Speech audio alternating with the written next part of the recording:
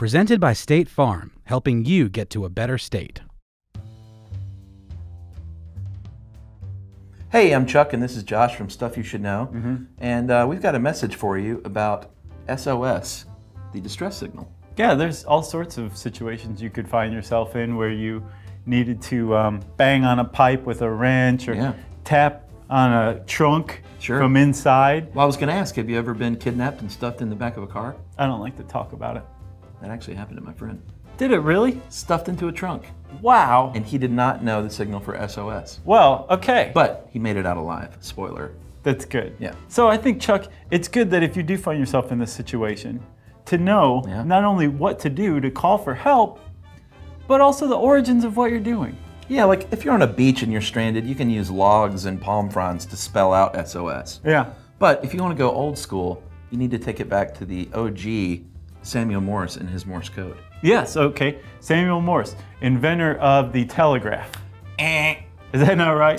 No, he gets a lot of credit for that, but what he really had the power to do was lobby Congress to actually build a short telegraph wire to test it out. Yeah, okay. I actually knew that. Okay. He was the guy who learned how to promote it. Yeah. On the government's dime. Yeah, and he was what, a professor at NYU at the time? I believe so. And he went to a lecture on electromagnetism and he saw the light. He saw that it could be used to communicate. Yeah, just these little pulses across a wire. If I could just devise an alphabet that had representatives of letters in these little tiny pulses, we could make it work. So he was one of many who had this idea about using electromagnetism for communication. He was also not the only person who invented the Morse code named after him. But he was, from everything we can gather, a pretty good guy. So he's not one to be like despised. He wasn't like a villain who like took every credit for everything. Like he was just good at, getting money to flow into good ideas. Yeah, and they had to name it something. Yeah. Morse code has a nice ring to it. Yeah. So what he devised was a system of dots and dashes to represent the alphabet. And before you know it, they had workers on these telegraph lines who could send messages across country, across continents even. Yeah. Thanks to the transatlantic cable. Thank you for that. Yeah, and it's really, really difficult to overstate the impact that this had. Yeah. Like you can go back and point to the invention and the spread of the telegraph as the beginning of the information age that we live in now. Before that, Chuck, if you wanted to communicate from one end of the United States to the other, your mail was taken to St. Joseph's, Missouri, and literally handed to a man on horseback, and you just kind of had to hope that nothing happened to him along the 10 days it took to get to the West Coast and deliver your letter.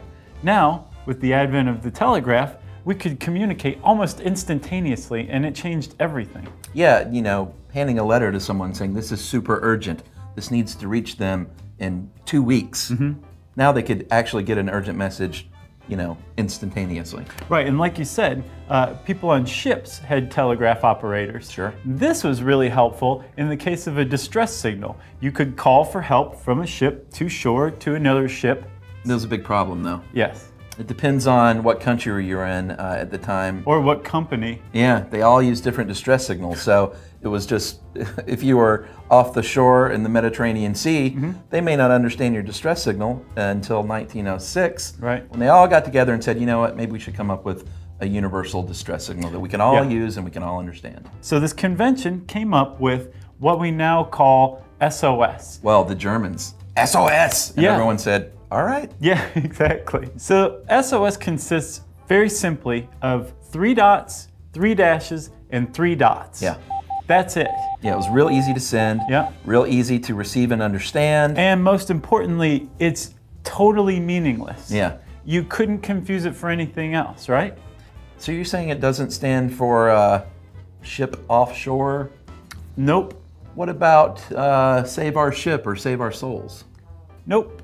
So you're saying it stands for nothing? It stands for absolutely nothing. And as a matter of fact, according to Morse code, SOS can also stand for IJS, VTB, and SMB. So also meaning nothing. It means absolutely nothing. That's why they picked it, so it wouldn't get garbled up into another transmission or be confused for something else. They wanted it to stand out as its own thing. Right, like this guy's either in big trouble or he needs some cream cheese for his bagel really quickly. Right, exactly. No, they wanted to make sure that the cream cheese and the trouble stayed totally separate. So you have ... dash dash dash ...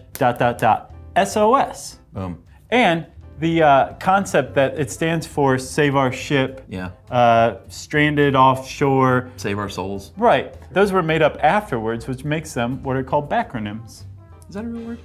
I think it's kind of a pop culture word, the impression I have, but still it works. We're a descriptionists, not prescriptionists, remember? Well, you know what really works? What? SOS. Yeah, so Simple. the next time you're stuck in a trunk, what do you do? Tap, tap, tap, dash, dash, dash, tap, tap, tap, pray, pray, pray. Right. So that's Morse code, that's SOS, the simple distress signal that saved souls. It's a great story.